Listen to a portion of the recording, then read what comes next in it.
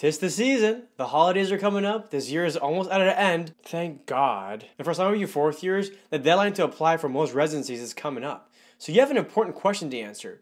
Is optometry residency worth it? Should I even apply? Let's dive into this topic.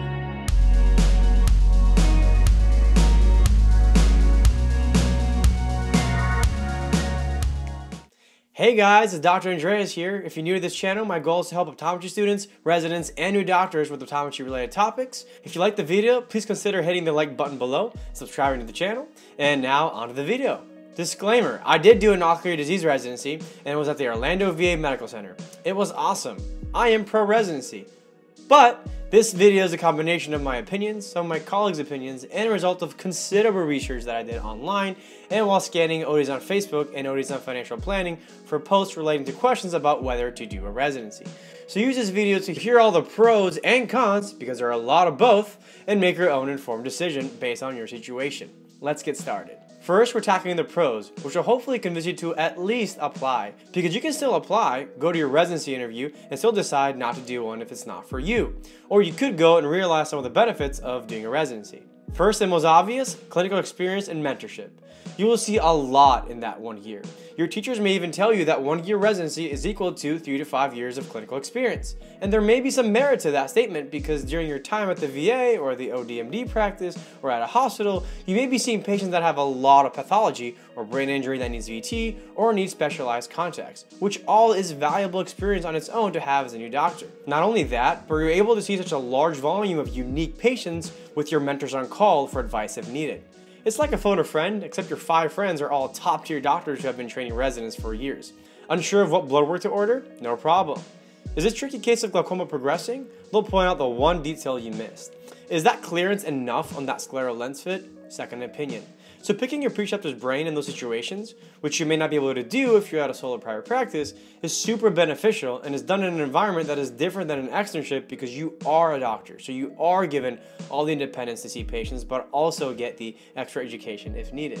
One of my favorite things to do as a resident is, after I saw a patient with condition X, I would ask my preceptor later that day, what would you do in that specific patient if they also had condition Y? Or what if you presented it in a different way? What would you do? When would you bring them back? And I still hear their voices sometimes when I end up seeing my hypothetical scenarios come to life. Pro number 2, more opportunities. This one is actually a big deal, guys, because doing a residency can open many doors for you. As optometry becomes more medical, more employers are seeing the value of residency and is often a requirement for ODMD, academia, VA, and some other hospitals. I was actually offered the opportunity to apply for a job at the VA before my residency ended. That opportunity would not have been there had I not done a residency. Also, sometimes you don't know what life will throw at you. I've met people who have graduated and not done a residency and want to switch jobs, but their options are limited because they aren't residency trained. So a residency is definitely a resume booster. You can also use a residency to make more money.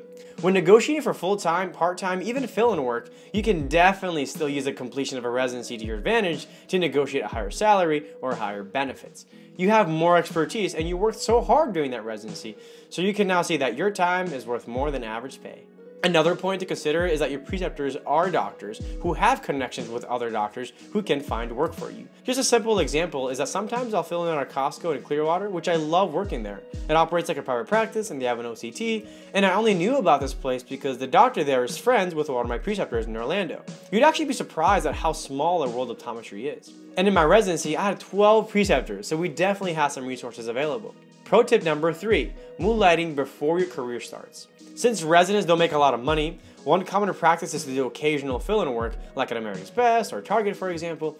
It doesn't have to be very often, since residency is already demanding, but even 2 Saturdays a month could be over $1,000 a month or over $12,000 a year. Not only can moonlighting lower the income burden of residency, it can actually give you the chance to work in different environments before you have to commit to a full-time job. You can see if modalities such as corporate or retail are worth it for you, or if you would rather work for company A versus company B.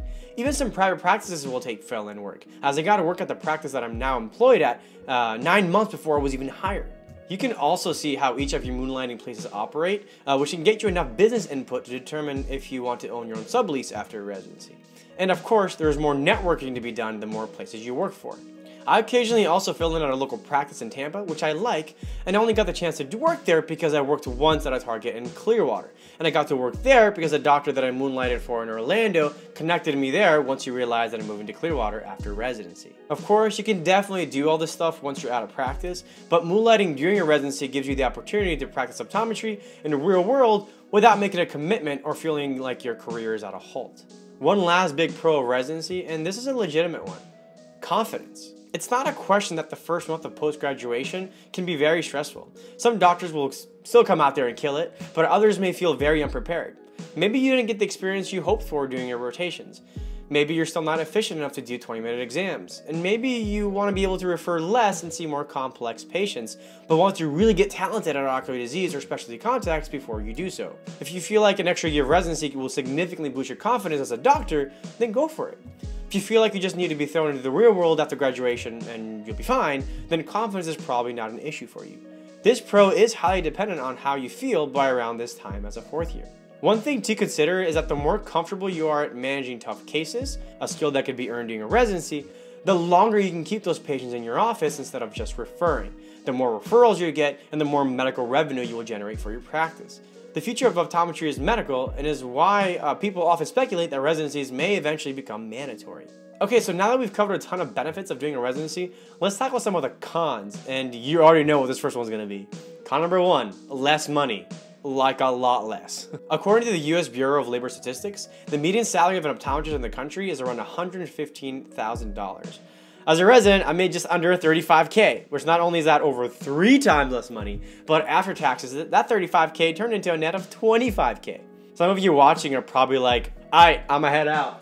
So when you consider this difference of $80,000 that is not going towards your loan, which is increasing by the day if you forgot, or that money is not going towards investing, then the opportunity cost of doing a residency is actually over $100,000.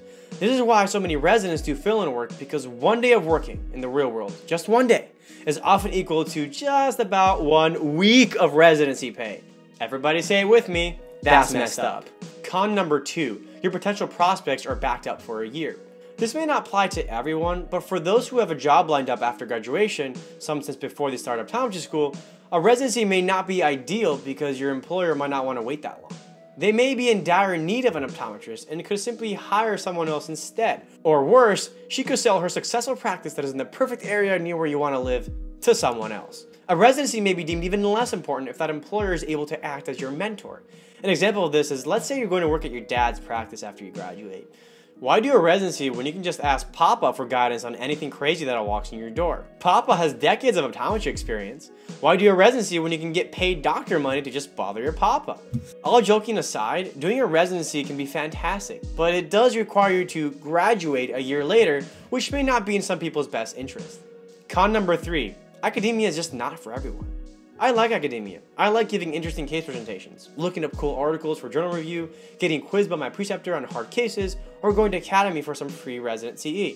What I just described may be some of your least favorite parts of optometry school. If that's the case, a residency may not be the best for you, especially if you're absolutely done with preceptors. Academia also means hard work. While residencies can certainly differ in structure, you're often spending long days in clinic, and then you have all this academic work that you have to do during your minimal free time. It's not for everyone. Luckily, this homework was very reasonable at Orlando, and we were out of the clinic by 4, so it was definitely a good choice for #work-life balance. While academia is great, one thing that it does tend to ignore is things like business, coding, insurances. For example, you may not be able to freely order as much special testing as you would normally do in an academic setting because of insurance.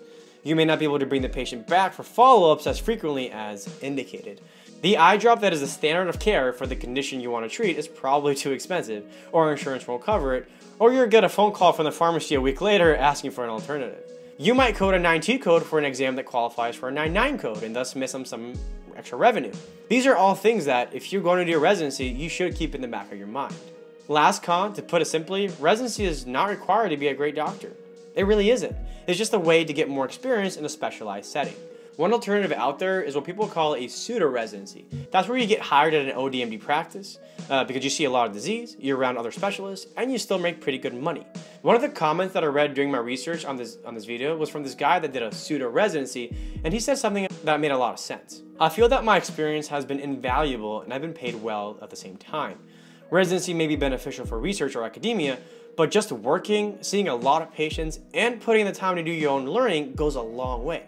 And that is so true. Even if you don't do a pseudo residency, you will get a ton of experience in your career regardless of where you work. At the private practice that I work at, I saw 2 corneal ulcers in a 2-week span, which is crazy to me because I had never seen one in optometry school. At Costco, in just 2 days of moonlighting, I saw central serous, retinoschisis, and juvenile uveitis from arthritis. Basically, you will get exposure to a lot of interesting cases throughout your career, simply because you're seeing so many patients every day.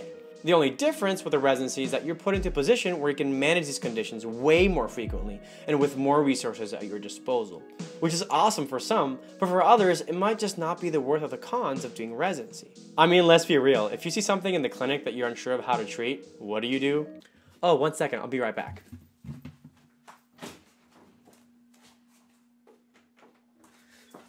Solzman nodules, let's look at the index. Solzman nodules, S. Okay, it's not on here, that's weird. Okay, let me just look. Okay, Solzman nodules, okay.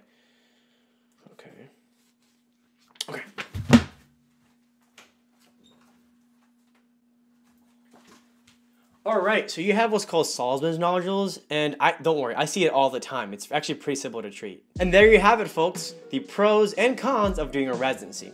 After thinking about all these factors and talking to so many people about it, it just seems that the doctors that did a residency liked it and advocate for it, while the people who didn't do residency are equally happy that they didn't. So at the end of the day, only do it if you ultimately think it's right for you. And if you're still on the fence, just apply and see what happens. If you go to an interview and love the residency site, then do it. If you apply and later realize residency is not for you, you can just walk away. I'll end my video with some input that I have reflecting back on my own residency. Even with all the cons, I don't regret it. I definitely learned a lot during my time in Orlando, and I greatly value my experience and the relationships that I built with both my preceptors and my co-residents. I still keep in touch with all of them. Sometimes, one of us will pretend that we're still residents and post a crazy case in the group chat, and that's always fun. With that said though, working out of residency has been rewarding in itself, and the paycheck, it's just so nice. And that's all I got, guys. Like and subscribe if you want, help an OD out, and hope you tune in next time. Happy Thanksgiving, guys, and happy holidays.